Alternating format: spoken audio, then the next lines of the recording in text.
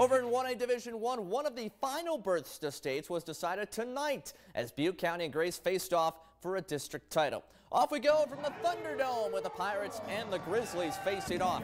First possession for Grace. Payson Anderson sends it full court to Dolan Draper, and he makes no mistake to open the scoring. A short time later, Grizzlies grab the steal, and here comes Ty Gilbert down the court, driving the lane. He hits the shot and one. But Butte County kept it close early, and Connor Lamson knocks down the triple right here to get the Pirates within one. Ty Gilbert, though, strikes back for the Grizzlies with an amazing shoestring shot through for two. What a play there. Grace wins big to take the district title and advance to the state tournament.